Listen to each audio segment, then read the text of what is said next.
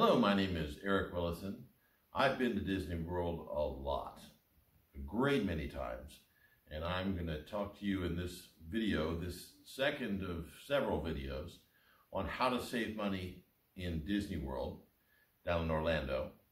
And this is going to be more of a specific money-saving ideas video, as opposed to the first one, which was more about value enhancement and how to have a better time, get more bang for your buck down there. This one is going to concentrate on how to save money on ticket purchasing as far as getting into the parks. Remember, there are 4 different parks that you can go to. There's the Magic Kingdom, there's Epcot, there's Hollywood Studios, and then there's Animal Kingdom. So you can go to any of those parks, and each of those parks is going to cost money to get into for each day. So the first idea for saving money at Disney World, as far as purchasing tickets, is to buy your tickets as soon as you possibly can, such that your vacation may be much later on. So the idea behind this is that Disney changes their prices once per year. Usually happens in October or so, and that's when the prices go up. But if you can buy your tickets, let's say in March, for, let's say, a Disney vacation that's going to take place in November after the prices change, if you buy them in March, you're going to get last year's prices, even though the tickets that you're purchasing will be in the next year. So you can save that 5 or 6% jump in prices by buying your tickets before the October price jump. So if you feel like you're gonna go in sometime after the price jump, try to get them as early as possible. Now, another thing that you can do is you can buy your tickets through a membership group. For instance, I will usually, since I'm a AAA member, I will usually buy my tickets through AAA, and I get anywhere between 10 to 15% off of the tickets because I'm buying them through AAA. So that's another thing. If you have if you're a member of any sort of an organization, they may provide you with a discount on Disney tickets. You should ask, and you may receive. Third, if you are going to Disney World more than once in a 12-month period, you may want to think about getting a yearly pass or an annual pass, because it's probably actually going to be cheaper. And it's going to be cheaper because for 2 reasons, okay? Now, to my mind, there are 2 best times to go to Disney World from a point of view of the weather. And the best time, I think, to go is either in spring break time, maybe late March, very early April, or anytime in November. Because, you know, November, things are starting to get kind of gray and muddy up in Ohio, and it's nice just to go down there and still have the nice warm days. And in late March, early April, you are so tired of the Ohio winter by that time. It is just so nice to just get down there in the Florida weather and just have those 75-degree, 80-degree days max, and just walk around in shorts and a t-shirt for the first time in what seems like a million years.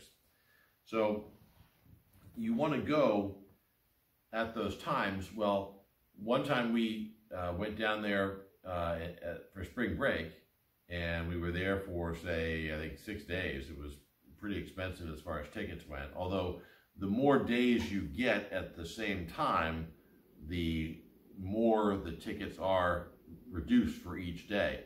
So let's say if you just went down there for 1 day, and I'm just going to make up some prices here, hypothetically, 1 day the park ticket might be $100, But if you went 2 days, it would be $90 for each day. So you'd be saving $20 over the 2 days. And 3 days, 4 days, 5 days, 6 days. The more days you go down there, each day, the ticket price reduces. Now, if in that one situation, actually it was more than that, because we went down there for spring break and we were there, and we decided we were going to come back in November because that's my daughter's birthday is in November. And so we knew we were coming back. And when we compared the prices, we found out that we could get an annual pass for each person for about $575 per person. Whereas if we had done the 7 days for spring break and then done 5 more days in November, and each of those days was at the price they were at individually, it would have been more than $575 a person. And then we were even going to be maybe coming back again in the next March, so that would have actually been 3 times within a 12-month period, because the spring break for that next March actually came much earlier in the year, or earlier in the month of March, so we would still be within the 12 months. And so we even did that. We came back a 3rd time and saved even more money, because once you pay that $575 per ticket, it's basically free to get in. So that's one way of saving money through the annual pass. But what makes it even easier is that they will let you retroactively buy your annual pass.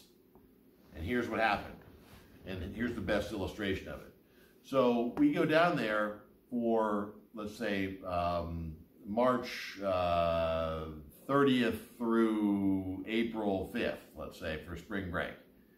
And we didn't buy annual passes. So then we decide that, hey, we're going to come back in November. So we go to buy the November tickets, and the lady at the counter says, you know, if you buy annual passes, it'll be cheaper, and the money you've already spent on the individual passes, the non-annual passes for this March 30th through April 5th that you've been here with us now, we will credit that money against the purchase of the annual pass.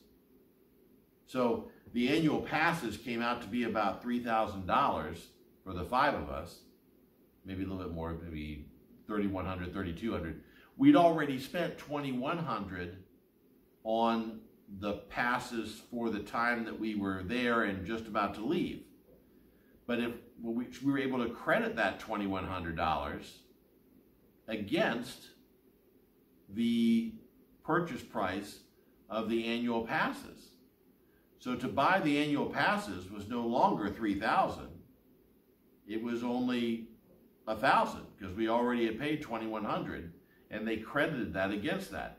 And that enabled us then to just pay that extra $1,000, and for that we got all the passes we needed for the November trip and for the next spring break trip, because it was still within that 12-month period because of the way that the spring breaks happened to fall that year, or that 2-year period, I guess. So it's like paying retroactively, and you get the benefit of what you already paid if you change your mind and say, hey, I'm not just going to come down here one time, I'm going to come down here more than once in a 12-month period.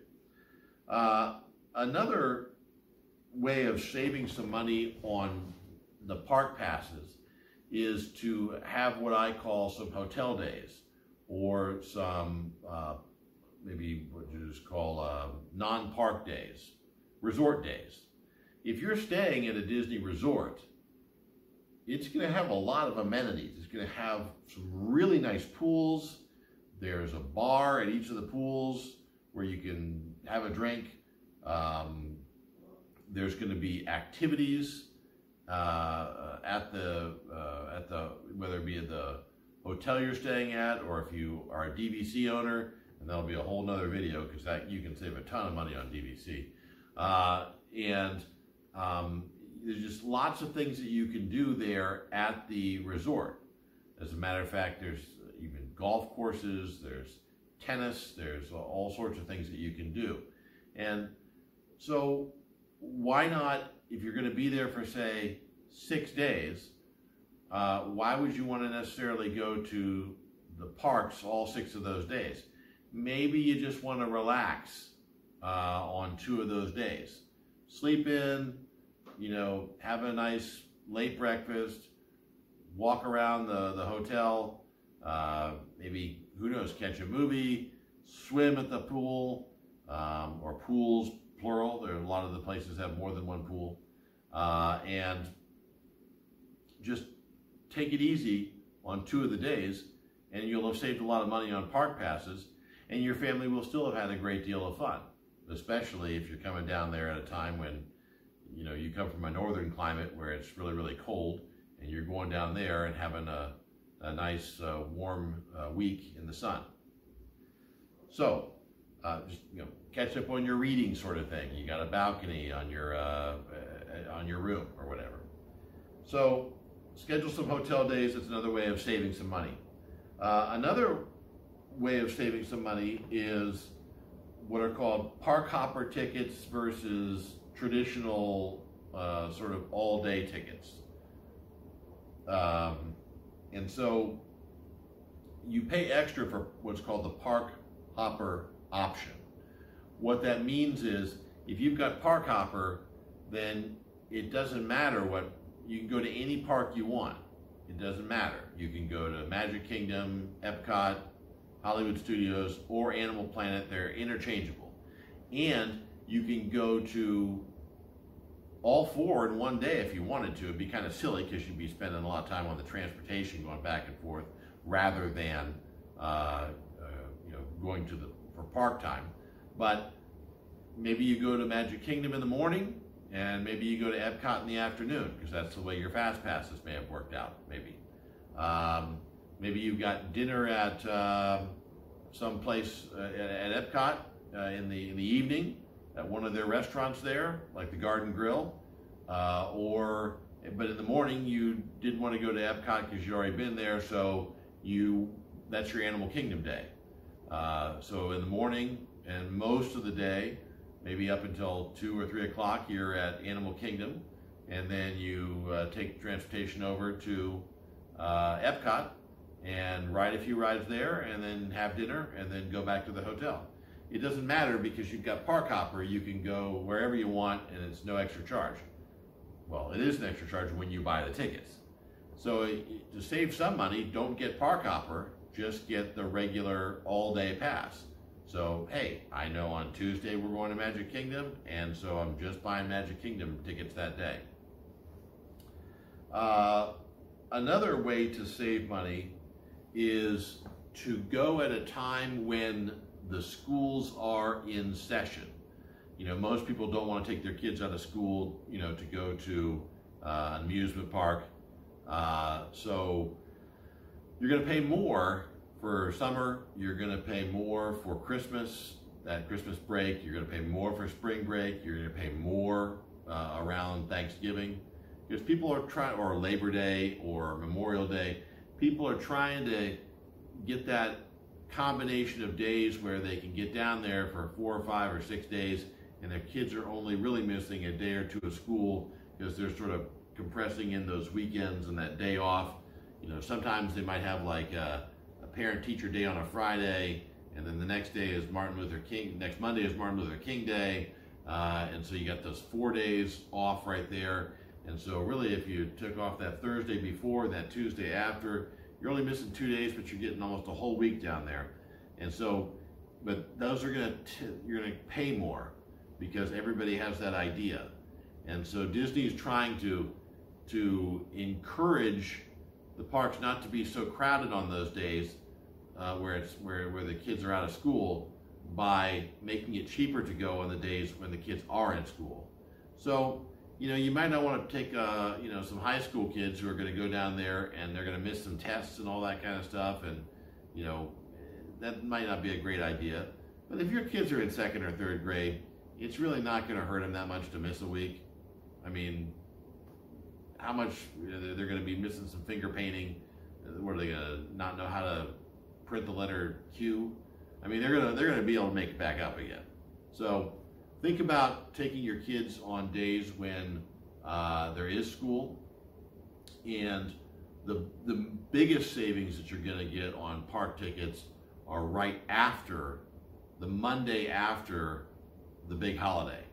So on those days, if school is starting up on, let's say, like the Wednesday right after the 1st of July or January, that's when you're really going to get the park's going to be just empty, and Disney World knows that, and they want people down there, so they're going to give you the very, very low rates on tickets for right after spring break, right after the winter break, right after that Tuesday after Memorial Day.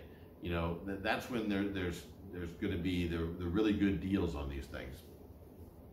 Now, another way to do it, save some money, is what are called midday tickets. In other words, you can't get there until like 1 or 2 in the afternoon. The morning is all for the people with the all-day passes. But if you're a late riser, you don't like getting there at 9 in the morning or 8 in the morning or whatever. You want to take it easy in the morning, maybe have a nice meal at the hotel, and then go on over and just sort of do it in the afternoon. Midday tickets are a way to save a lot of money on park tickets. And another way to do it, which is, of course, doesn't cost you anything, is to sign up for their email list. And Disney will email you any kind of special offers they have, as far as, you know, hey, we reduced prices on this or reduced prices on that. And, you know, a lot of people thinking, oh my God, that's the last thing I need is have somebody else sending me junk mail. But Disney, they are very, very careful with their customers. They're not looking to annoy their customers. So they're not going to spam you with email after email after email. I mean, I'm a Disney Vacation Club member. I've been going there. I've gone there almost every year since 2008. And I might get 1 email from them a week. So, you know, you would think that they would be sending me something every single day. But no, they don't do that because they're not trying to be annoying. They're very good about customer service and their relations with their customers. They're not going to spam you and all that kind of stuff. So getting on their email list, generally when you get an email from them, they're talking about something that you might be interested in that might save you some money. And then lastly, this is sort of a sneaky way to save money, perfectly legal. You know, you go to your grocery store around here in Ohio. It's Kroger or Giant Eagle, but you know, whatever you have in Virginia, it's, you know, Farm Fresh or Piggly Wiggly, or I don't know what it is out in California or whatever. But whatever big major chain of grocery stores you got, you walk by this little rack, and it's got gift cards. Gift cards for, you know, Cabela's Sporting Goods. It's got gift cards for, you know, certain restaurants, this, that, and the other. You can get Disney gift cards, and you can put as much money on there as you want, okay? And the thing is that oftentimes you can buy the gift cards at a discount. So if it's a $50 gift card, you're actually only paying, say, $45 for it, okay? So you're saving $5. But if it was a, let's say, $2,000 you put on there, and they're letting you save 5%, now that's $200 or $100 at least. You've saved $100, okay? But beyond that, you're purchasing the gift card at the store, and you're getting store perks for that. So at Kroger, I get gas perks for when I buy things at Kroger, whether it's milk or oranges or whatever, bread. But it doesn't have to be food. It could be whatever they sell, and they sell gift cards. So if I put $2,000 on a gift card at Kroger's, I'm going to get $2,000 worth of grocery purchases gas perks, which is probably going to take my gas price down from $3 a gallon, which is what we're normally paying around here in Ohio in the late summer of 2021. It's probably going to be down to like 10 cents a gallon for a while. So if you buy those gift cards at the store, you can get those gas perks or whatever else comes along with it, save some more money there. You know, filling up my minivan is about a $60 adventure, but you got enough money on that of those gas perks, it could be save yourself 60 bucks. Okay, and then lastly, if you use a credit card that has maybe, you know, flight airline miles or whatever, to buy that Disney card, then you get the frequent flyer miles too, which if you're flying down there, hey, that can save a lot of money. Now you can use the Disney card for literally anything related to Disney. You could take it down there and just everywhere you go, whenever you want to buy something, just hand them the Disney card. Zip. Okay, you just went from 2,000 down to 1,900. You know, you could buy you know, Disney merchandise or whatever. But your park tickets, you can use it to buy the park tickets. You could use it to pay for your hotel, as long as it's a Disney property, obviously. Any money that you would be giving to Disney, it can be done through that card, so that you purchased that gift card. So getting the Disney card can save you a lot of money by getting it and getting the, like I say, the fuel perks, getting the frequent flyer miles, and then getting the discount of the card itself. So those are some ticket purchasing ideas on how to save money, or how to save money through ticket purchasing. And I'll have some other videos about how to save money on your accommodations, how to save money on how you're getting down there, and on merchandise and all that other stuff in some upcoming videos.